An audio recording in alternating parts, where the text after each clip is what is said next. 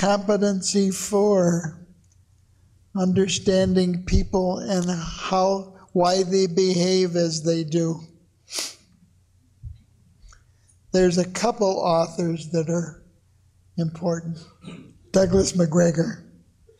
I'll talk about Hertzberg in a minute. But anyway, McGregor and his father had this argument. His father used to say, these people are lazy. Nothing can get them started. They would rather do as little as possible. And the son, Douglas McGregor, said, these people are just down on their luck. They've had a tough time. They want to work. They would love to work, and they're trustworthy. But they can't do it by themselves. Well, they had this constant argument between the two of them. And eventually, Douglas McGregor wrote this book, The Human Side of Enterprise. It's one of the leading business books, still is. And he wrote it describing the attributes of Theory X, his father's philosophy toward the poor and homeless, versus Theory Y, his beliefs about the poor and the homeless, the lazy, unmotivated people versus the well-motivated, down-on-their-luck people. He converted it into a philosophy. And I urge you to read Douglas McGregor's book, The Human Side of Enterprise. It's still a major work as far as I'm concerned. Now, I get to Hertzberg. Hertzberg asked the question, how do you motivate people? And his answer is, you can't. Hertzberg described two kinds of motivation. Positive kita, K-I-T-A, which is an acronym for kick in the pants. Now notice the acronym doesn't quite fit but you get the message. And negative kita, which is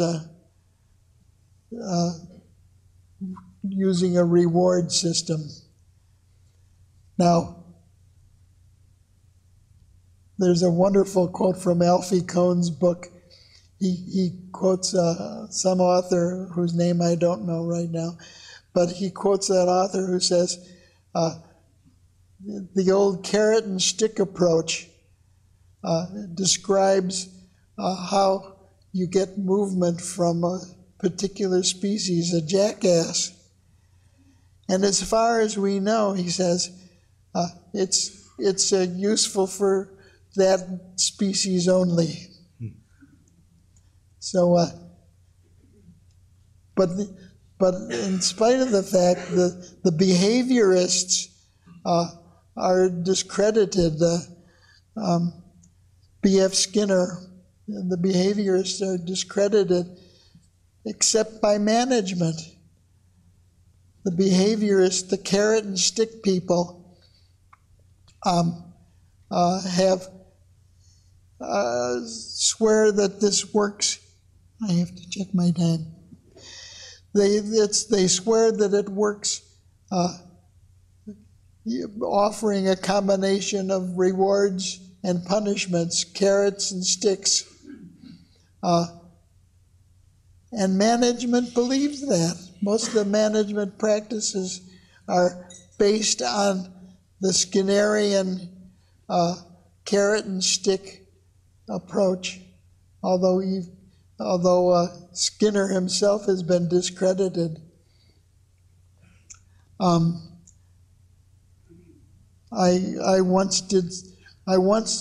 hardest people to convince the folly of the carrot and stick approach the hardest people I ever worked with was when I did some consulting with marine land. Let's see, it's in San Diego. It's not marine land, but it's the SeaWorld. Thank you. I knew somebody would know. Anyway, SeaWorld and their people not only use the carrot and stick approach to train seals, which may be appropriate, but they used it with each other. And they would not believe that the carrot and stick approach was not appropriate for human beings either. But most people agree, although it's a hard sell often.